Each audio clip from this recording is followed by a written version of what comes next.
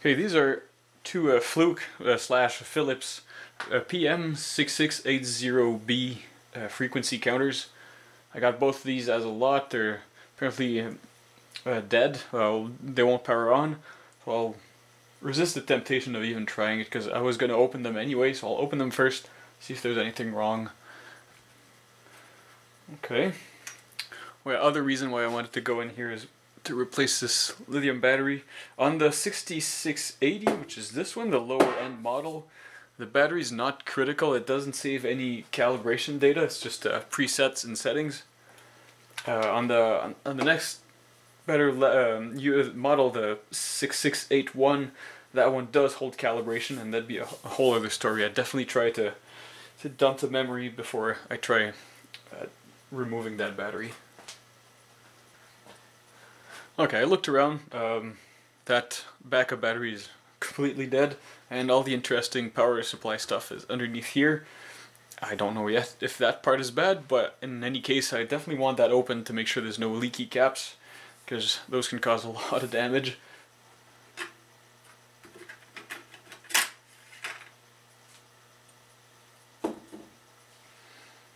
Anyway, I'm poking around with a simple ESR meter, and one of these outside is really not great. Those are hard to get to. This board hovers above the main board, so I can't really get to the pins. I'll just plug it in, try to power it on, see if there's any evidence that the problem's coming here. If it doesn't boot but it shows some signs of life, I'll definitely probe the power rails. Some of them are conveniently labeled all around here outside the power supply. Oh, this is pretty obvious. I just plugged in, and hopefully we can hear it again. It's just this whine. That's definitely a bad power supply. There's something oscillating in there. Probably the controller's fine. That's really everything points to bad capacitors. It's late 90s stuff. Switching power supply, electrolytics with probably high ESR. I mean, it's worth it taking this out, which unfortunately is soldered in place, but that's not a huge deal. Alright, well, this doesn't lie. Like, they stink when you desolder them, and they spewed a bunch of electrolyte. Got pretty lucky. There's no serious damage yet, but oh man, this one's pretty bad. I'm not even gonna bother measuring these. They're definitely done. I'll check this one too, and I might pop out the bigger one. That's the input. This one here, this bulk capacitor, that one's right after, so there's AC input, bridge rectifier, somewhere in there, doesn't matter. And this one, this is the bulk one, so it doesn't work that hard, but still, if it's the same batch as the other ones, I don't think I want that in there any longer than necessary. I also popped out two smaller ones that were here, measured them out of circuit, and they're sort of giving me 3 to 5 ohms ESR. That's sort of okay. I don't think it would prevent it from working, but I think new capacitors should be a bit lower than that.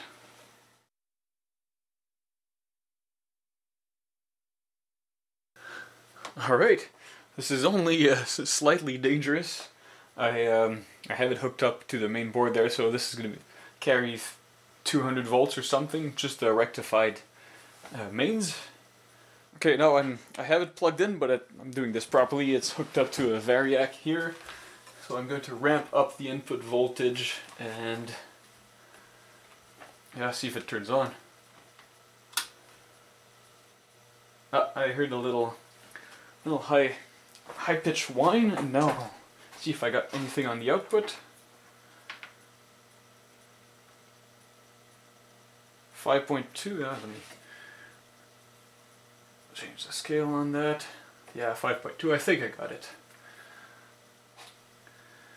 But this is just a sanity check. Now I know it works well enough that I can throw it back in there, and I'm fairly confident it'll work. I will check the test points though. Okay, fast forward a bit. This is the second machine. I put back the power supply and a few of those same suspicious electrolytics. And now let's see if it powers on.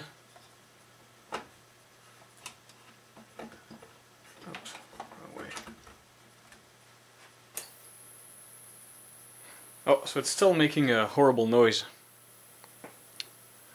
I'm gonna look at those capacitors and turn this on first. Oh, interesting. Standby power works fine. Before the repair, it would whine all the time, even on standby. Yeah, that's not good. All right, then maybe those other caps that I didn't replace might be bad after all. Long story short, I removed this again, replaced the output filter capacitors. Initially I had only replaced the obviously bad start cap. Now this is 3 outputs. There's a 5, 7 and 15 volt rail. They're all floating until you install it in the main board, and there's a trace that connects all the grounds to get your different polarities. So I left this basic load on the 5 volt rail. I tried a heavier load on the 5 volt. I'm just eyeballing the ratings. There's no way of knowing for sure. I figured the 5 volt rail should probably be good for an amp, so I hooked up this 4 ohm resistor for about a 1.3 amps. Then 33 ohms for the 15 volt rail, that's around half an amp. And same thing for the 7 volt rail. And at no point was there any weird noise. I didn't try loading all 3 at the same time, but I really don't think it's going to be an issue, because when I had this hooked in earlier, even on standby there was a bit of noise, and now it's just dead quiet. So I'm going to install it once again in there and hope for the best. Okay, I threw back the power supply in there, and now hopefully it sounds healthy.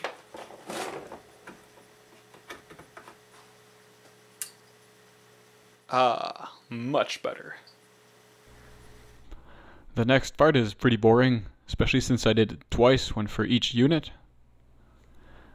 I went through most of the range with my my signal generator here to test the sensitivity and all the termination types, AC, DC, high and low impedance and all that.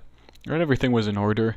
I also adjusted some of the DC offsets inside the input circuitry. That's relatively non-critical and also pretty easy. You just need a decent multimeter. So I did all that. Tried to tweak the internal oscillator as close to 10 megahertz as possible.